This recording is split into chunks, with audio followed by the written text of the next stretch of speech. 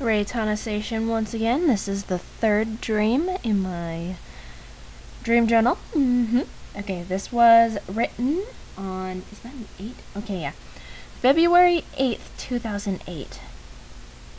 Okay, it's written in green metallic pen. I couldn't find my black, so I'm using this green. Oh, God. Yeah, I guess I was still going out with Matt at the time. Okay, lately I've been having many romantic dreams about me and Matt. It's strange because I've never dreamt like this about any other boyfriend, especially not Tyler. I only had 2 dreams about Tyler when I was with him, and one after the first... Oh. Wait. I only had 2 dreams about Tyler when I was with him, and one after. Okay, that didn't really make any sense. Oh, when I was a teenager. Okay.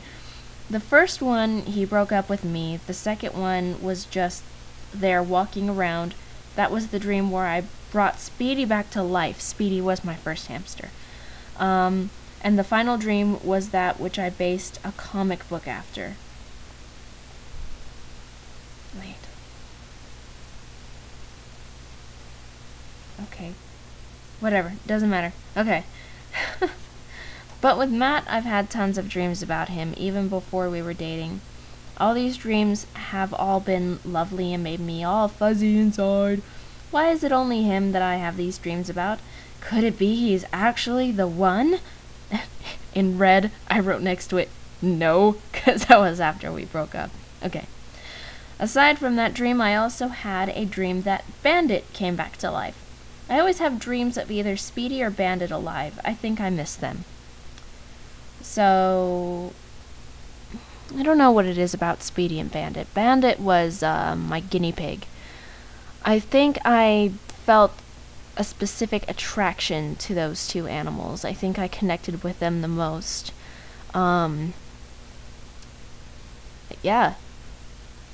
So, I guess having romantic dreams about your boyfriend means that they're your soulmate or something. I don't know. I've had a lot of romantic dreams about people that I've been with, or, you know, people I want to be with and such. And, you know, dreams are dreams. They could mean something, they could mean not something. They could just explain urges that you have. Obviously, Matt and I were not made for each other because he was a bastard. But that's okay, because I got a video iPod and the special edition of Devil May Cry 3 out of him, sucka. Can you dig it? Okay. Okay, so that concludes this dream journal. We'll see you in the next one. Reitanna Seishin here with yet another dream journal, dream entry, dream. Okay. Alright, oh, I remember this one. This one was cool. Alright, so this was done, February 12th, 2008. Last night was a very nice dream. I had 3 hamsters, 2 guinea pigs, 2 rabbits, and an aquarium with 2 huge octopi, and a beautiful moon jellyfish. I also had a really cool drink. It was pure black, but had pretty ribbons of fluorescent colors floating inside. It was tangy and electrifying, kind of like an energy drink. It was awesome. I wish my life was like my happy dreams, but it's not. It's a living nightmare. Oh, what an emo way to end that entry. So, yeah, that was a really short one, but that was a really... I mean, I couldn't describe how mystifying this dream was. I remember it clearly, though, and that's funny because I can't trust my memory as far as I can throw it, and as far as I know, you can't throw your memory. So, it was awesome. Anyway, oh, dangly parts. Alright, so that concludes this dream entry.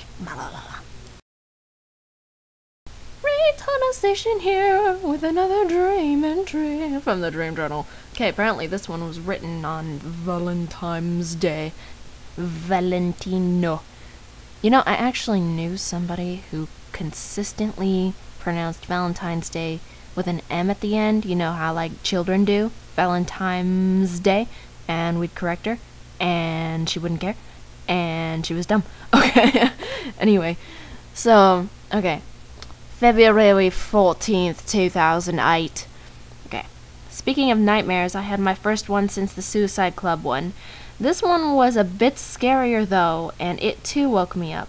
I was watching TV and I had fallen asleep. For some reason, I was living with Mom.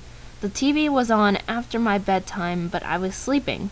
Mom came in and woke me up, asking why I was watching TV after bedtime. I told her I wasn't. I was sleeping and accidentally left it on.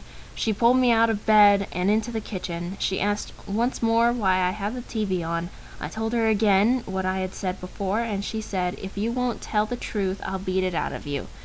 Instead of using a wooden spoon, she used an egg beater and kept hitting me in the head. I told her she was drunk and ran to my room, planning on grabbing my cell phone. She stopped me, and then I woke up. I was so tired it took a while to realize I was awake. Well, obviously, every time I dream about Mom, it's usually the same. Like that. It's usually very disturbing. Ends up making me feel very bad inside. I don't remember that dream as clearly. I remember the TV. I do remember the TV. It was really odd. Oh! That was a yawn! Alright, so that concludes that dream. We'll see you next time. Goodbye.